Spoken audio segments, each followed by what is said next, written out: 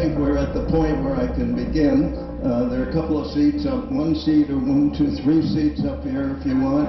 I'm going to talk to you about spy radios and the Enigma and some CIA bugs. We'll start out with spy radios. Why do you need a spy radio? Well, when your country is being invaded, up here at the top, the citizens sort of split up into 3 groups. On the right, we see the collaborators who join the enemy and work against the population. The do-nothings in the middle. The guys we're concerned with are called the resistance. They are the patriots. They are the ones who are going to risk their lives in order to try to protect the country and the civilization that they are happy with. In order to do that, they have to do a number of things. First of all, they have to gather information about the enemy. And they also have to receive news about how well the war is going on, which means they have to have receivers that tune in on, for instance, the British Broadcasting Company and other sources of news so that they can tell what is happening during the war in order to receive news. And they also need to be able to send information to the BBC and to the Allies in order to help them to win the war. Now, very few of the resistance are trained radio operators, so we have to have parachute drops, and we have to have British trained clandestine spy radio operators parachuted in to operate the spy radios inside the country that has been overrun. So it's quite a process, and I'm going to talk about that now. First of all, gathering information. Tiny cameras were used during World War II, and they were put in the most unusual places. Here's one inside a woman's pocketbook, and she's just looking in her pocketbook. How could she possibly be a spy? And here's a guy who's just lighting a cigarette, but the cigarette lighter happens to have a camera inside it, a little viewing port. He's looking down in, composing his picture, and taking the picture through the front of the cigarette lighter. Clandestine radio receivers that allowed the resistance to tell what was going on during the war were absolutely forbidden by the Germans, and if you were caught with one, you were instantly killed. So it was very important not to be caught with a clandestine radio receiver, and so great length was taken to hide them. Here's a radio receiver that was built inside a normal, innocent-looking suitcase. Here is a telephone book, which has a radio inside it, an electric iron, which has a radio inside it, a furniture leg, which has a radio inside it, and a telephone, well, here we are, phonographs, a phonograph with a radio inside it over here, phonograph with a radio inside it. The ability to build relatively small radios into things led to some very innovative techniques, such as building one into a telephone. Now remember, all these radio sets had to have some form of electric power, either the mains power or battery power, and so that had to be considered in terms of miniaturization, but usually the set itself could be miniaturized. Here's one that was built inside a thermos bottle, looks fairly normal here, and there's a radio removed. Inside a Brownie camera is a radio. You can see the tubes over there. And here's one of the more unusual receivers built into a plate, and it's a crystal receiver and capable of receiving the BBC broadcasts. People were very, very ingenious in the things they used. Now this is an interesting one. This is a clock into which has been built a specialized receiver. And this receiver is a very amazing receiver. It's called the Sweetheart radio.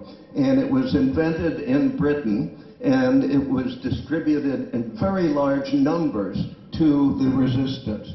The Sweetheart radio had a little battery pack over here. It had tuning dials up here, and it had an earphone, a little very small earphone that went into each ear. So you could use it without having a great big monstrous thing to receive the broadcast from the British Broadcasting Company and any others that are broadcasting. If you want to come in and sort of go along the back wall, you're welcome to. I think we're out. There's one more seat up front. If somebody is having trouble standing up, come on up front. This is a group of resistance operators using the Sweetheart radio. There it is there. And they were produced in very large numbers, as I said, but they are now very, very rare. They're bringing as much as $1,000 on eBay because of their great historic importance. They were right here in the corner, they were the radios of choice for the resistance. The Germans also, surprisingly, supplied their people with radios. And they called their radios the Volksempfänger, sort of like a Volkswagen, the people's car, the people's radio, literally the people's radio. And they gave these radios out so that you could listen to hear the Führer on your Volksempfänger. The Volksempfänger, however, also came with a red tag, Dinky, which says very clearly that the penalty for using your Volksempfänger to listen to anyone other than the Führer is death.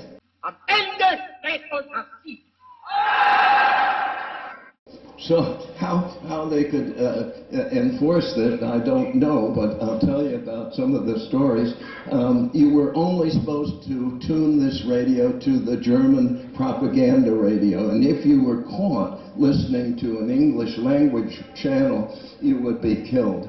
And one of the ways that the Germans had of determining whether people were, quote, abusing their Volksempfängers was that they would occasionally put a tone, a loud tone, across the entire radio spectrum, or across the frequencies that were used by the BBC, and they would have people walking around and listening, and if someone heard this tone, they would know that that radio was tuned to the BBC. They'd go in and kill the people who had the radio. So it was a very important thing. The other problem, if you remember my chart at the beginning, there are some people in the community who will turn in their neighbors. And literally, if you heard your neighbor's set going beep, it meant that they were listening to the BBC. And if you were on that side, if you were on the collaborator side, you would turn them in and they would get killed and you would get some kind of a reward. So it's a scary way of life that is very hard for us to imagine, but definitely was going on at that point. Again, we have to have clandestine spy radio operators, and they were nicknamed pianists because they were using the Morse code and it sort of looked like they were playing the piano. Their wonderful book on clandestine radio operators, written by a Ham and full of wonderful pictures. This is a picture of the training process in England for people who were to become radio operators in occupied France. And they would be subjected to Morse code training and also a lot of learning about how to behave in Germany when they were parachuted into Germany with their radios. The British maintained a very elaborate wardrobe filled with German uniforms of various kinds so they could parachute people in and have them dressed just like Germans, not looking like the French resistance. And so they would show people how to wear the clothing correctly and make sure that they weren't taking anything that might give them away as being part of the English invading radio operators. The radio sets themselves were packed in, very carefully packed in shock-proof containers. And this is a suitcase radio, transmit, receive radio, and you could see them being packed up here. And they were then put in this incredible big thing full of airbags, and when it was dropped by parachute, it would hit the ground, and hopefully the radio would still be functional after it hit the ground. Here are some radio operators climbing into an airplane preceding a radio drop into enemy territory. And a number of pictures have been taken of these clandestine radio operators in action in the field, and for many of them, setting up a radio in the field worked well because they could quickly pick it up, throw the antenna up in a tree, pick up and run like hell, because they knew they were going to be zeroed in on by the enemy direction-finding teams. These are some pictures of typical radio operators operating their sets in France.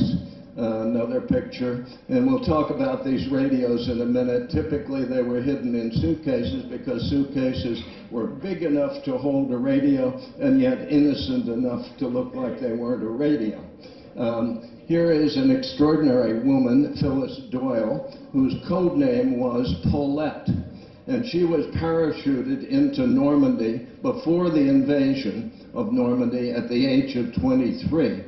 And she would send out half-hour coded reports and then run like hell as far away from where she was transmitting as possible, knowing that she would be found by the German direction-finding teams if she stayed there for any considerable length of time.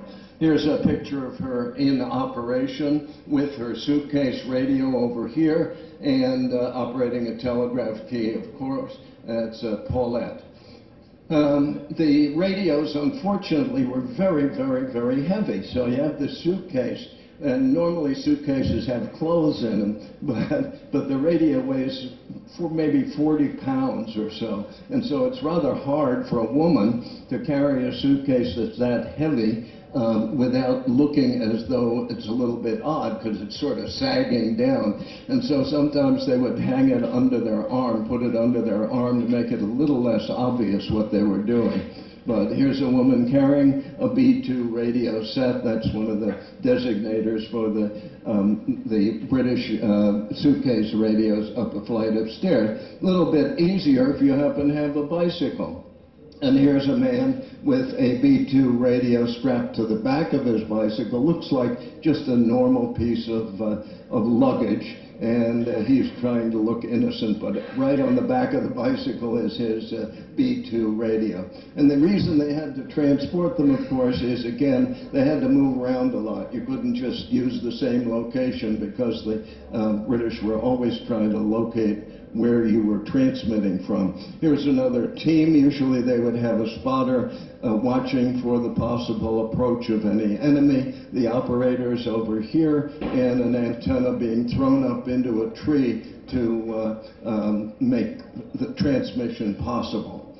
Clandestine radio sets came in many varieties, but we'll go through a number of them here. They are beautifully described in a wonderful book by Louis Mulstein called Wireless for the Warrior. And he has a number of volumes. They're pretty expensive, but they're really worth it if you're into this stuff at all. They list every imaginable kind of radio set. And this is volume 4, which shows the clandestine radios that were most commonly used by the British and the French and the Italians and the Germans and so on. Wonderful book as a reference if you're interested in spy radios. This is the British spy radio Type A Mark II. Again, it has a receiver, a transmitter, and a power supply. Just 3 major components inside the suitcase. Here is one that is designed for being dropped from a parachute. So instead of being inside a suitcase, it is inside a metal case, which tends to protect it somewhat from the problem of being impacted when it hits the ground.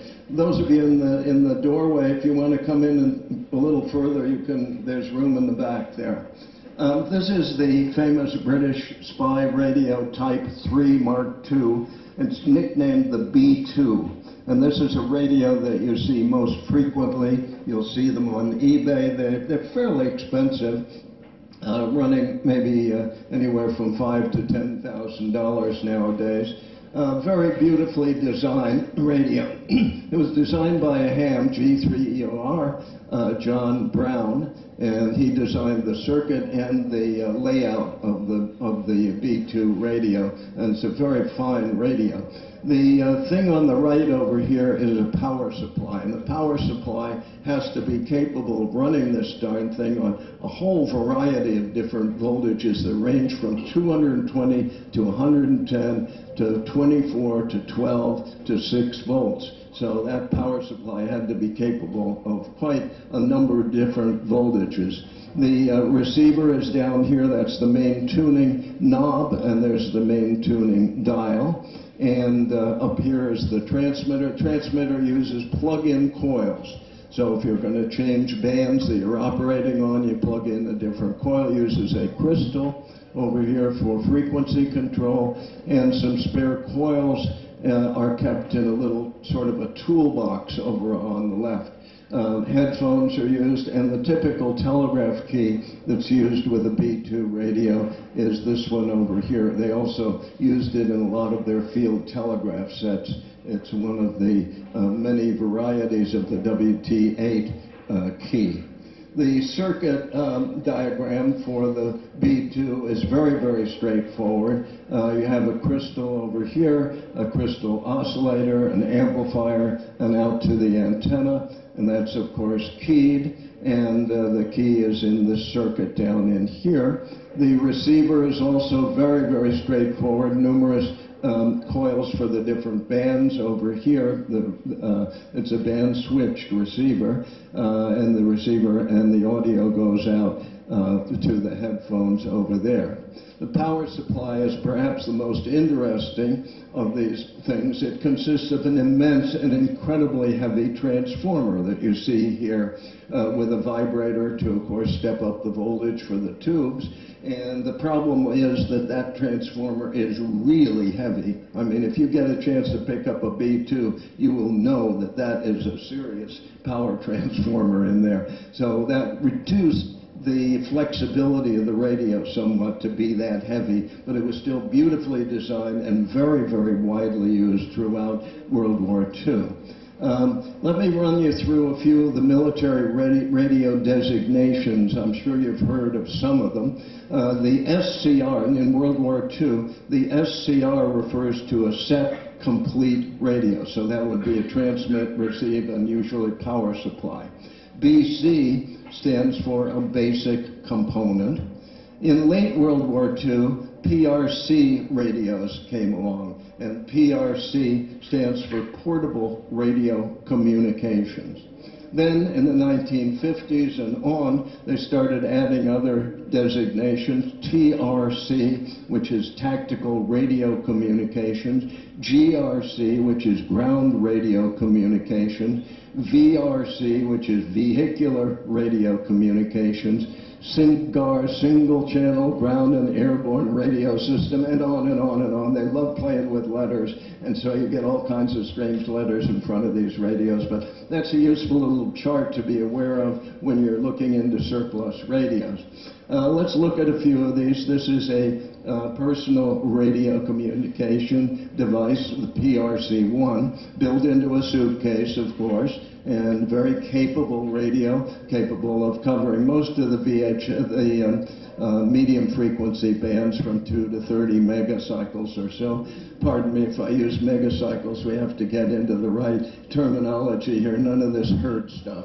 Megacycles. The RS-1 was a GRC 109 set, and this again could be fit into a suitcase. It had 3 parts: a power supply, a transmitter, and a receiver. If you look right over here, you'll see the telegraph key for the transmitter is located in there. Some calibration charts to allow you to tune it up for different frequencies, and a couple of typical crystals for selecting your transmitting frequency. Here is an RS6 set, And this again has a number of different components, a multi-voltage power supply over here, the receiver over here, which is tunable, that's the tuning dial. No, this is the tuning dial for the receiver, that's the receiver, and the visible part there. And the transmitter is over here. It has a tiny little telegraph key that sticks out the back for sending Morse code, and it only was capable of Morse transmission and reception. The Delco 5300, as we get more modern, was one of the beautifully designed sets. Someone came to me today and said, I have a beautiful Delco 5300, but I don't have the case for it. How do I find the case? And I imagine that's going to be pretty hard to do. But this is a beautifully designed little set. The telegraph key is located right there, so you can send directly from the set, or there's also a little plug here where you can plug in your telegraph key and your headphones. And we move on to the problem of direction finding and locating these transmitters. The Germans used various kinds of mobile devices and vehicles for locating the spy transmitters. This is a typical German van, and if you look up at the top here, you'll see a directional antenna up on top of the van. And it doesn't look real conspicuous, but you know that the resistance was always on the watch for these things driving around. If they saw one, they would pick up and run as fast as they could to get away from the location before they were spotted. The various kinds of direction-finding vehicles took various forms. We see a truck here, a sedan convertible, and this is inside this vehicle. It looks like this, with a rotatable loop antenna for use in trying to locate the spy transmitter. Here's a picture inside the van, and the operator is manually turning the loop, which is up on the roof up here somewhere, and listening for a null in the signal in order to try to locate the vector to the set that they're looking for. If they only had one van, they would take a vector reading, and then they would drive a quarter of a mile over somewhere else, take another reading, and look for the place where the two readings coincided, where they crossed, the two bearings crossed, and that would give them the approximate location of the enemy radio transmitter. Here's another view inside the van, the operator again turning a rotatable antenna here and listening for the signal. There were also a number of hand-carried and portable devices. Once you had the spy transmitter located within maybe a block or two, or at least an area within the city, you get out on foot with some kind of a device and you start walking around and trying to zero in on exactly where the transmitter is. One of the techniques that they used for identifying what part of a city the transmitter was in was to actually kill the electric power to various parts of the city. Most of the radio sets were run on mains power, on electric power, city power. And so if they stopped electric flow to different parts of the city, they could get a very broad idea of where the transmitter was transmitting from. And then they could go there and use vehicles to get closer, and finally they would use a hand-carried device such as this direction-finding suitcase to allow them to find the actual location of the transmitter. The suitcase could be rotated just like a rotatable antenna. It had a loop antenna inside it. This is a typical World War II direction-finding suitcase. There's a little control panel up on top for gain control and a set of earphones that were used to listen to the signal strength. And you would rotate the suitcase and see where it was pointing, and that would give you your vector to the radio transmitting station. This guy is also carrying a direction-finding device. However, he's trying to look very innocent about it. Now, you see a guy walking through your neighborhood looking like this. He's not looking very innocent, but in those days in World War II, that was sort of the way people dressed. And he would walk along the street looking perfectly normal, occasionally looking at his wristwatch to see what time it was, and every once in a while he would take a bearing. And if we undress him, he's the flasher, we undress him, we see that around his waist is a radio receiver, and going down both of his arms is the loop antenna. And so he would simply rotate his body left or right and watch his wristwatch. The wristwatch happened to be a signal strength meter. So he would watch his wristwatch, and that would tell him whether he was pointing at the radio or not. He would rotate as he watched his wristwatch tell him, oh, yes, it's time. And he would get a pretty good bearing. So that was one of the techniques that they used in World War II to really get it close to the clandestine radio transmitters. Very hard to deal with. The next thing that they developed, the spy radio people and the people who were transmitting messages had to think of some way so they couldn't be direction found. And of course the easiest way to do that is to shorten up your transmission really, really short. Get it down to a second or less. And that could only be done by sending the messages in very, very short bursts. And one of the early burst devices is this manual device, also good for radio operators who don't know the Morse code. You take this little stylus here, and you run it very quickly down whatever letter you're trying to send. So over here you see the letter A, and if you run it down the letter A, there's a short little piece of metal in here and a long piece of metal, and by God, it sends out dida for A. And so you could just go down sending these very quick transmissions, and that helped to reduce the likelihood that direction-finding devices would be able to zero in on these transmitters. Another device, there were many other devices, they were called typically burst encoders. And there were various ways. This one, you would turn this dial for each letter that you wanted to send, turn the dial to the letter, and then you crank a little handle on the end, push a little handle, and it punches a hole in a 35 millimeter film tape. And you then take that tape and you put it into this device, and you rotate this knob to wind up a spring, and then you run that tape through this device, and there are two contacts here which key the transmitter, and in a second or two it will run through the entire tape, sending your message at extreme speed into the radio transmitter and making it impossible for a person to get the loop antenna aimed in the right direction in that short a time. And burst encoders have been improved dramatically. The Russians have some very fine ones that were used during the Cold War, sending a great deal of information in such a short time. Of course, we also have the possibility of enciphering messages, so the enemy can't tell what it is that we are sending. And there are a lot of different techniques for enciphering messages.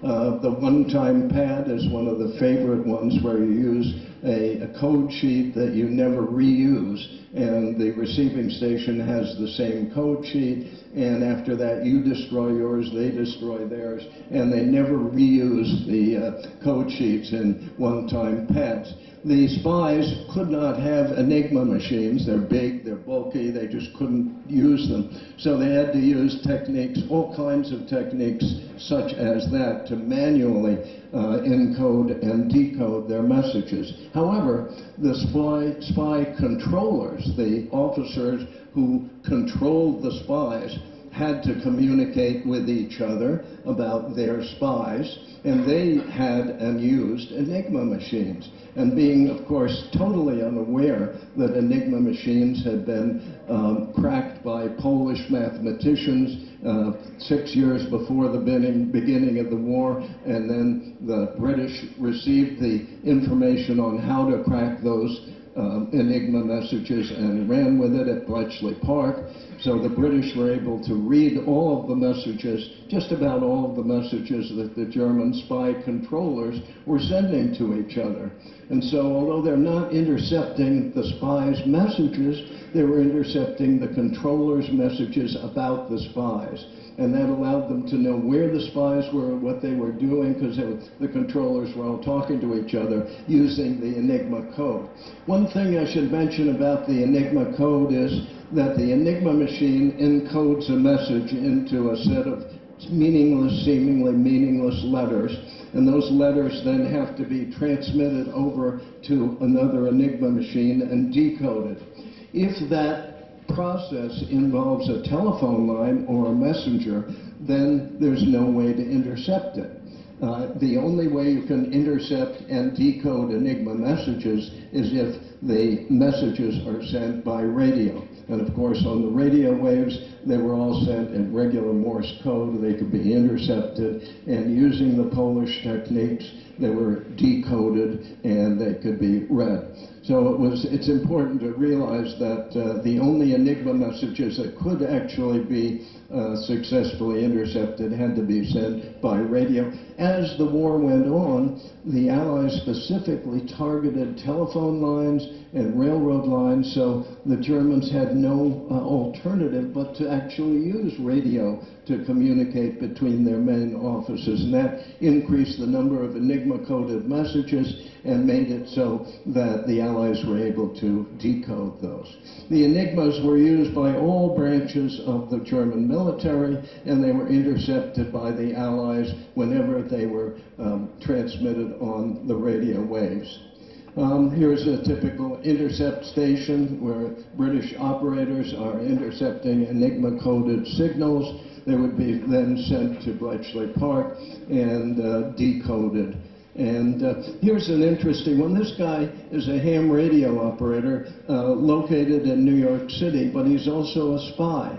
And all of his neighbors thought he was just a friendly ham. You can see the Hallicrafter's loudspeaker here, and Hallicrafter, and all the typical ham gear that we are used to. And for some reason, he had a picture of himself taken, and he put it on his QSL card. It's just amazing. And yet later it turned out that he was a spy for the Germans. He was trapped in his upper apartment in New York City, and here he is again by direction-finding techniques. And when he'd send transmissions that sounded a little un-ham-like, he would be caught. Quite amazing.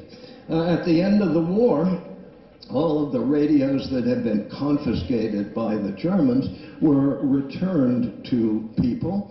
And here's a bunch of people taking their radios back. The Germans took away all non-Volksempfänger radios, and at the end of the war, many people were able to get them back. Now let's move from that on to bugs and various ways of listening in on conversations. It's a natural movement onward.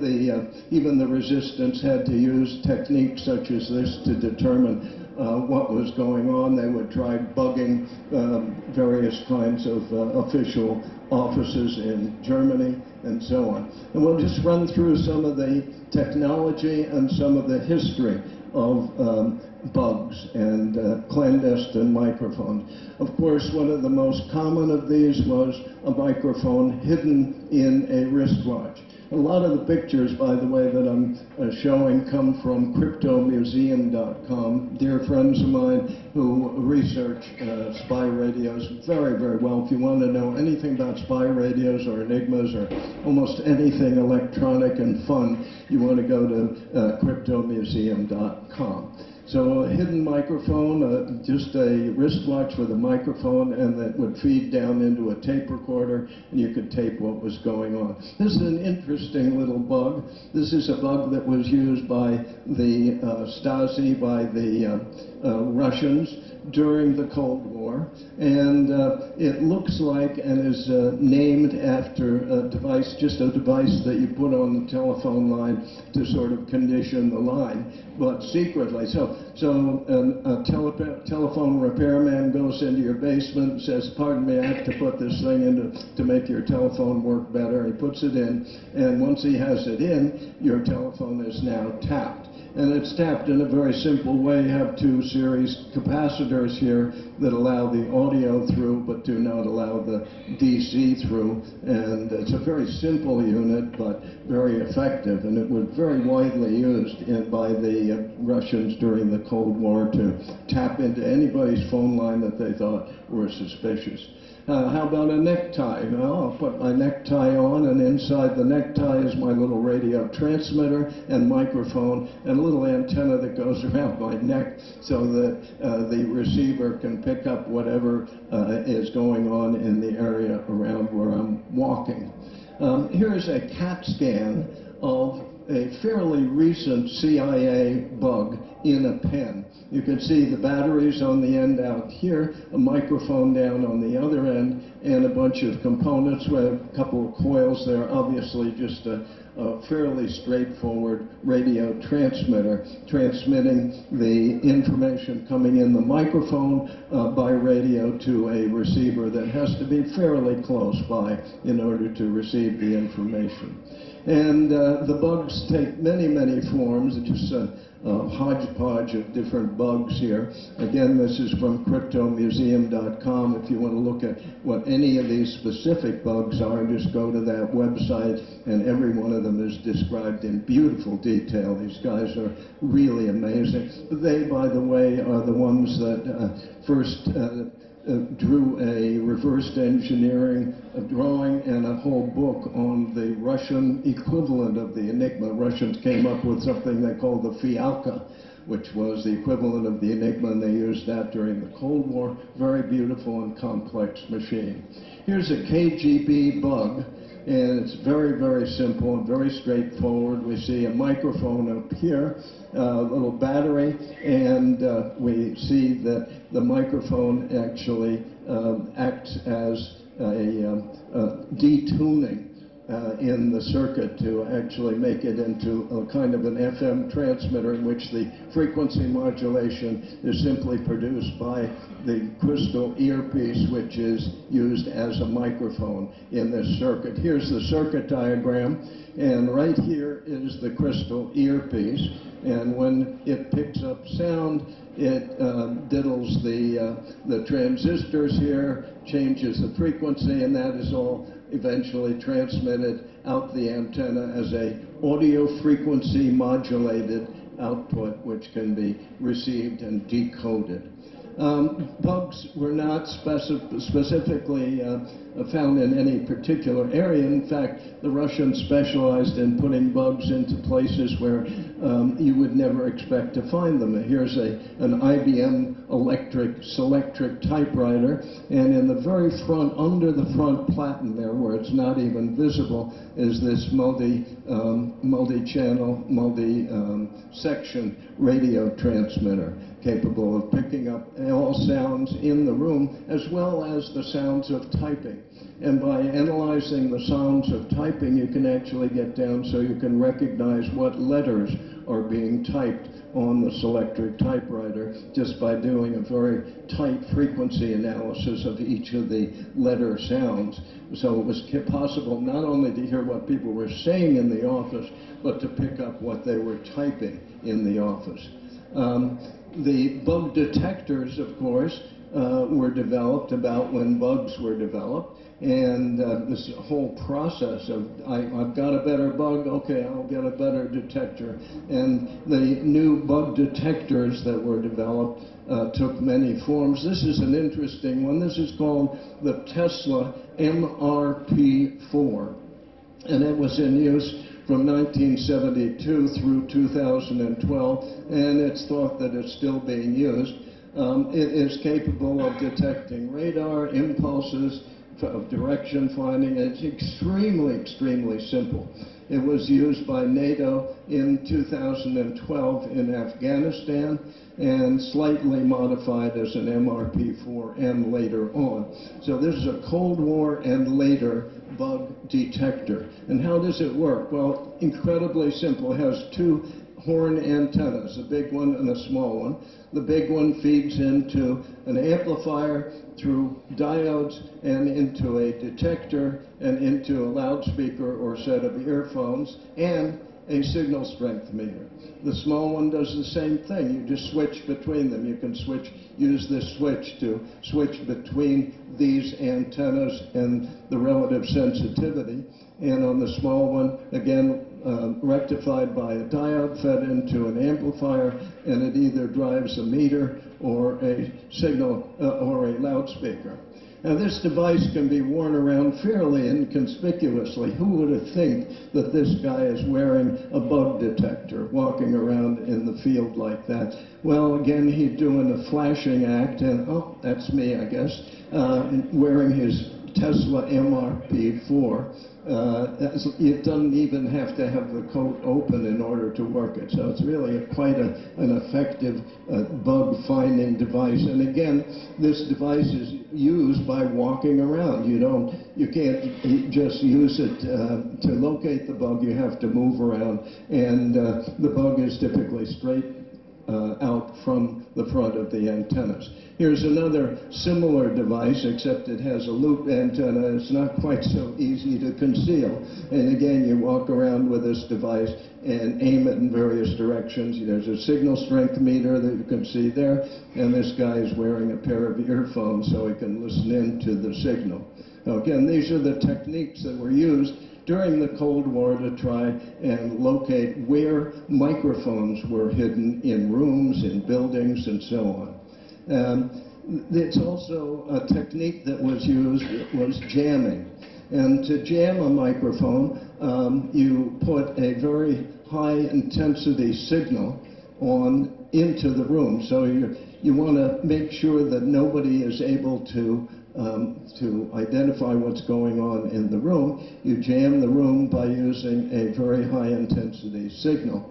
And it is possible to still detect what the bug is picking up in that room by using a special kind of a detector. And it uses a differential amplifier. So a bug detector of this type overcomes jamming. And for those of you who are not familiar with differential amplifiers, a differential amplifier does not amplify and indeed cancels out any signal that is picked up simultaneously by both antennas. A differential amplifier only amplifies any difference between this antenna and that antenna.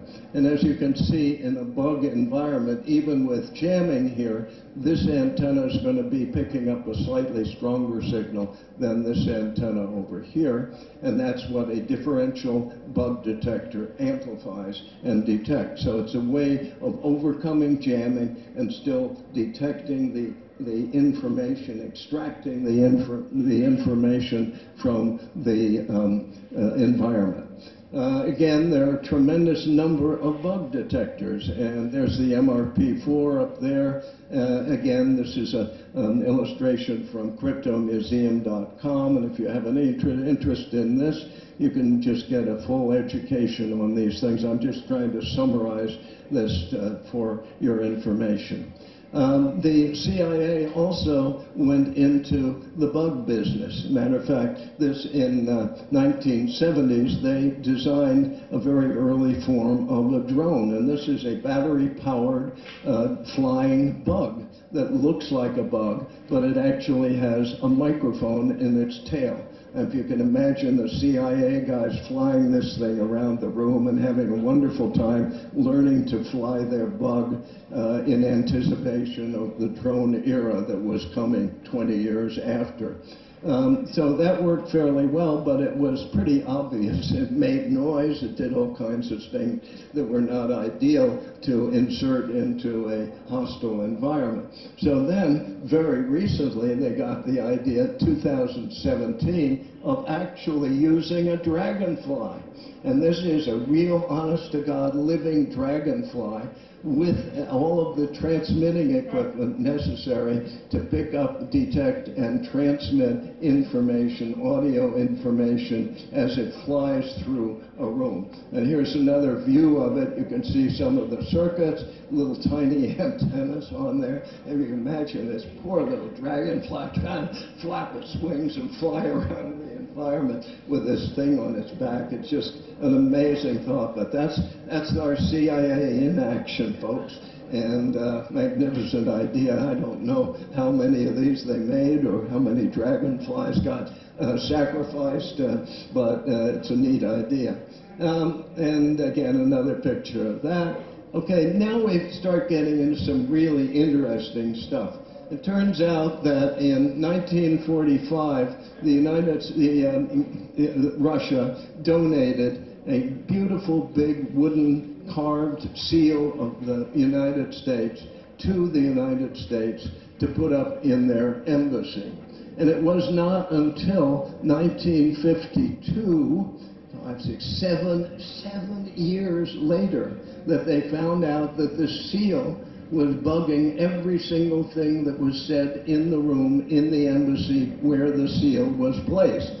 And even more amazing, it was not until 1960, 8 years later, that the CIA revealed that this seal was in there. So how did this work? You know, you have to have a transmitter in order to have a bug, and the CIA routinely swept their rooms for transmitters. There couldn't be a transmitter in the room, so how could this device possibly be working?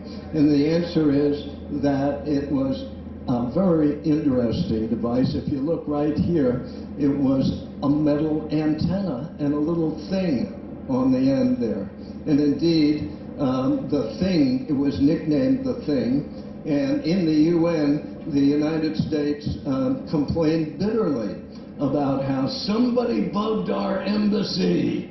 And it must have been the USSR. So this is our ambassador to the United Nations complaining about the bug, which had been donated in 45, found in 52, and only revealed, that's what we're seeing here, in 1960, revealing the bug. Okay, Ronald Reagan actually suspended construction of the new embassy in Moscow when he heard about this, because they didn't want to have a lot of other bugs in there. How does the thing work, and what is the technology of this? And it turns out that it is an antenna, and it is coupled to a little plate here, and there's a diaphragm up here. And what happens is that the antenna is simply coupled to the diaphragm, and that wouldn't be very useful except if you excite the antenna, and that's the trick. That's how the bug works. You transmit a signal at the bug, at the thing, and that excites the antenna, and the antenna then picks up the signal here. The signal modulates the excited antenna, and that's picked up on the receiver. So we see now a bug that has no power supply. Absolutely amazing. Look at this guy. Over here we see the transmitter. The transmitter is putting out a huge amount of power, 550 effective radiated watts, and exciting the antenna here. And the receiver is simply picking up through a high gain antenna the excited signal from the antenna and amplifying it, feeding it into a tape recorder or a loudspeaker. The first generation worked like this. The antenna itself had a diode in it, and the diode powered the amplifier. So you're exciting this antenna, you're causing it to vibrate essentially, and that is then rectified, fed into an amplifier, powers the amplifier, and the amplifier then is the radio transmitter, and the receiver is similarly powered down here. Here is a better picture of Easy Chair, the first generation. There's the antenna and the diodes in the middle over here. And we see here the diode, the antenna parts, a couple of components.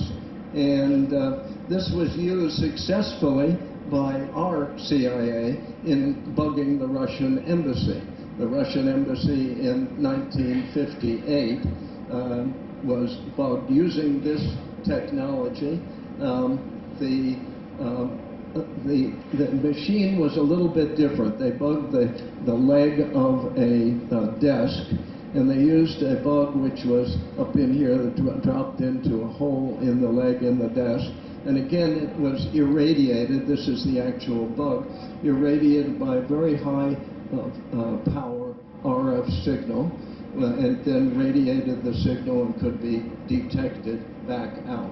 125 meters between the exciting area and the Russian embassy. So that's a long distance to transmit a signal that's going to power a bug and then receive the signal from the bug.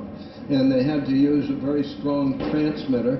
They used actually 10,000 watts of transmission power by the time it got to the bug. And maybe you remember some problems that we've had recently in Cuba where some embassy people were having headaches. Probably something similar was going on there. They were being bombarded by huge, incredible amounts of power. In any event, this bug was hidden, and it was finally used quite effectively in the Soviet embassy. And finally, there were a number of problems with the bug as we've described it.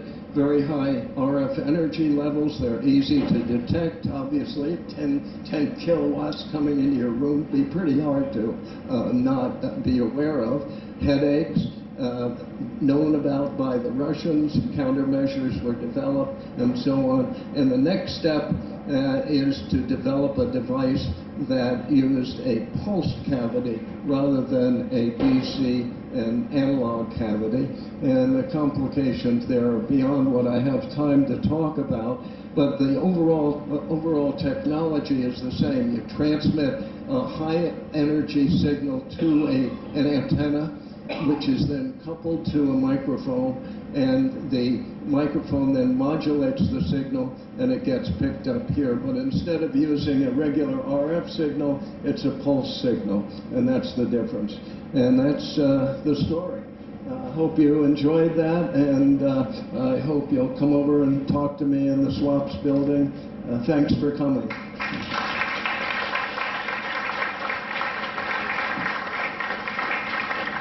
I don't think I have time for questions, but please feel free to come up and ask me anything you want.